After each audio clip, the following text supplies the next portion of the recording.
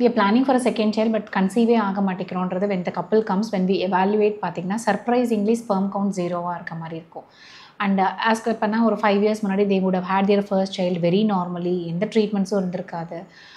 But ஆனால் when we repeat multiple number of times, still the sperm count is 0. Is that possible? Suddenly lifestyle changes வந்து திடீர்னு sperm count 0 ஆகுமா அப்படின்னு கேட்டிங்கன்னா, yeah, that is also possible. Supposedly after the first child ஏதாவது illness வந்தது, like sometimes diagnosed with cancer where you required a minimal dose of chemotherapy or a radiotherapy, it is very much possible.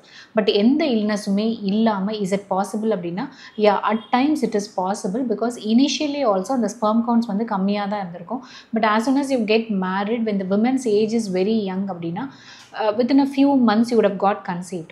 But after that நம்ம father பண்ணியிருக்க மாட்டோம். அந்த second child வந்து ரொம்ப நாள் postpone பண்ணும்போது 5 years 6 years அப்படிங்கிற கேப் போஸ்ட்போன் பண்ணும்போது slowly the sperm count would have gone down and come back to 0.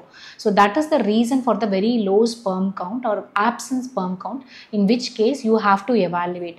Still the sperm's possibility will be there in such scenarios. அவங்களோட ஹார்மோன்ஸை செக் பண்ணி பார்த்துட்டு அல்ட்ராசவுண்ட் பண்ணி டெஸ்ட் சைஸ் பார்த்தீங்கன்னா still some amount of sperms will be there in the testis.